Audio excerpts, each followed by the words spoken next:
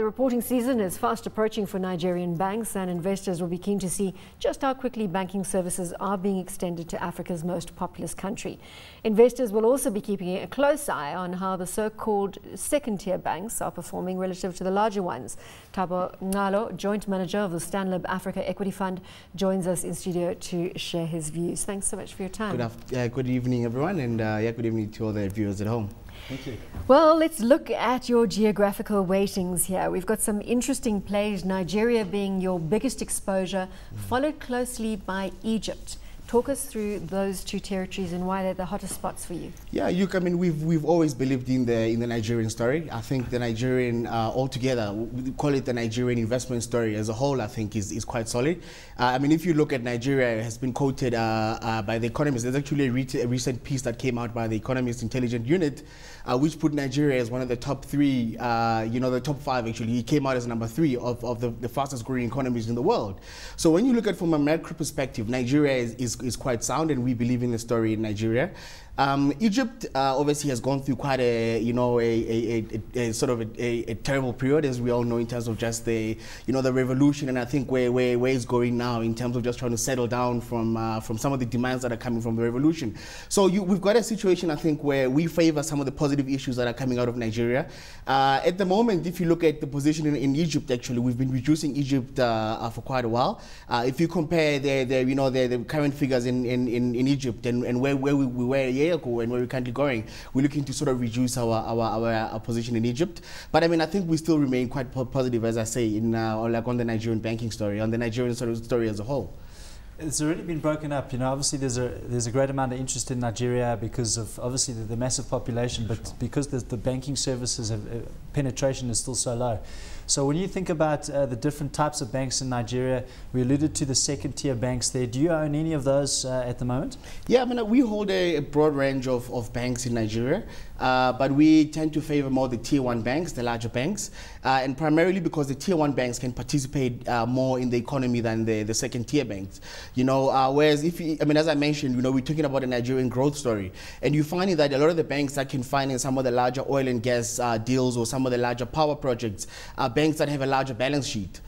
So you tend to find that the syndicates in some of these larger projects tend to go towards the larger banks in Nigeria, meaning the likes of First Bank, GT Bank, Access Bank, Zenith Bank. I think some of these banks have demonstrated, even if you look at the spread of their balance sheet, that they can play in that larger space quite a lot. I mean, most of these larger banks I mentioned are the ones that are banking the likes of MTN and some of the larger telco and services companies in Nigeria. So I mean, I think from where we sit, we tend to favor the tier 1 banks, but we still have an exposure to the tier 2 banks. I think from a valuation perspective, it's important that someone be quite selective in terms of what's happening with the tier 2s. But there are good tier 2 banks. I mean, we favor names like FCMB, Diamond Bank as well. I think they're good prospects coming out of that Thabo, name. Yeah. Your biggest play across the board is the consumer. Sure. On the African continent. Sure. And that's obviously capitalizing on the number of people in Nigeria. That's it, yeah.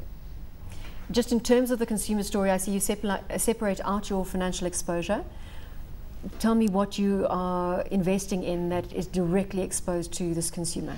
Well, I mean, as you mentioned, one of our top holding is it would be Nigerian breweries in Nigeria, and this is a subsidiary of Heineken, as we all know. So I mean, it's Nigerian breweries, I think, plays in that consumer population growth story, as it were. The second one is another one that we like is Nestle. Another one is UAC. UAC, as you might know, is a company that was bought over by or part of it was bought over by Tiger Brands of South Africa. So I think you've got quite a strong backing coming from those names. But if you look at, for instance, I mean, the 3 names I mentioned from Nigerian breweries, Nestle, and UAC, these are solid companies that are well run. I mean, if you look at names like Nigerian breweries breweries and Nestle, you know, these are companies that have international parents, you know, so the corporate governance is quite strong, and these companies have demonstrated over the years that they can grow quite steadily. You know, most of these consumer names tend to give you bottom line growth, earnings growth of about 20% on average year on year, and that tends to happen it's throughout clearly the cycle. It's a big story on the African continent is playing the consumer. How many people are we sitting with in Nigeria at the moment? I mean, about 160, million? yeah. 160 million people. Yeah, you can't negate that opportunity. Absolutely not. And talking about governance, Thabo, I just wanted to come to obviously something that's very relevant for you. You're going off to Nairobi later on today. What is the feeling around the elections now that we've got the result and there's actually the inauguration happening as we speak? You know, I think a lot of people were, you know, the biggest fear was that, you know, we were going to have the sort of elections we saw back in 2008. You know, I mean, I think the whole world was guiding against, you know, political violence, especially electoral violence and all these other issues. So what came out of this year's elections was actually a more peaceful election, a more peaceful transition. Obviously, we had the court case and all, but I think all of these challenges came without much violence and without much instability in the country. So I think all of us are quite positive. I mean, we were quite fortunate in that we took a quite positive position on Kenya, and we upweighted our position in Kenya over the last quarter, and that's kind of paid off quite a lot, because I think our view and our view still is that Kenya will continue to be stable and will be more, you know, will continue to grow as the whole East African economy grows, and as you know, Kenya is the hub of that entire region, so it remains strategically important, you know, and even though you might have some sort of political challenges with obviously the president facing some challenges at The Hague and what have you, we think the world will still look at Kenya as a leader in East Africa, and I think with the elections behind us now, you know, we're quite positive as to, you know, the companies can now settle down. We can get positive issues on issues like capex, on what management are planning going forward. The whole economy came to a halt, didn't it, over this election period? Exactly, yeah. So I mean, of course, you know, that halted management decisions, as I mentioned. So, you know, it was a case of we needed at least some sort of resolution, whether it went to Uhuru Kenyatta or it went to Raila Odinga. It didn't really matter. It was a question, I guess, of has there been a free and fair election? Is the will of the people expressed in the result? And I guess the court upheld it. Can I jump in quickly? Yeah, sure, Zimbabwe. I see you're quite aggressive on Zimbabwe as well. So you're one of those that sit on the side of the fence that says that this country is going to come to fruition. Can I use that terminology? We are positive on Zimbabwe. I think we're positive but cautious. I think we've all learned, you know, looking at Zimbabwe over the last couple of years, that a lot can happen to derail the process, you know. But what we've seen with the successful referendum over the last month or so, you know, I think that's helped quite a lot in giving investors confidence. I think we also saw even the European Union lifting some sanctions post the referendum. So I think there are some messages that have been coming from Zimbabwe over the last 2 years particularly.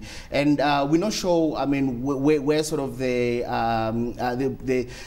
wake up, I guess, as it were, from politicians came from, but from us, from what we're seeing across Zimbabwe, is that the politicians are also starting to realize that we need some resolution in this entire issue. I think we're going into election later on. I mean, we understand from the Prime Minister that they're looking for elections in September this year. So I think what we want out of Zimbabwe is some sort of resolution in politics, and once we have that, I think the Zimbabwean investment story just sort of speaks for itself in terms of some of the opportunities that are available out there. So is Zimbabwe a turnaround story for you at this point? It's getting there? It's a turnaround story, but it's also done very well. I mean, if you look at the market in Zimbabwe, you know, the stock market in Zimbabwe has rallied quite a lot over the last year. I mean, you look at for this first quarter, I mean, the market is up over 20% in US dollars. So a lot of it is already obviously been priced in. Obviously, managers such as ourselves have been sort of taking positions on, and some have taken positions before. And you know, it's a question, I guess, of we're all expecting quite positive results in Zimbabwe, and we think it is a turnaround story of note. You know, I think it's the opportunities in Zimbabwe, we all know, especially if you are based in South Africa, or you're looking at Zimbabwe from a South African perspective in terms of what South African companies can do to go and invest in Zimbabwe.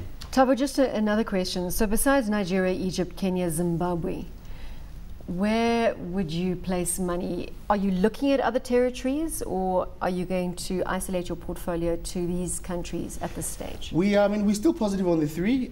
We think Egypt at some point will turn around. I think when you look at Egypt, again, Egypt is a strategically important country for the world, and I think for the region as a whole. No new countries on the agenda yet. On new countries, you'd have to look at markets like Rwanda. I think Rwanda is also quite a positive story.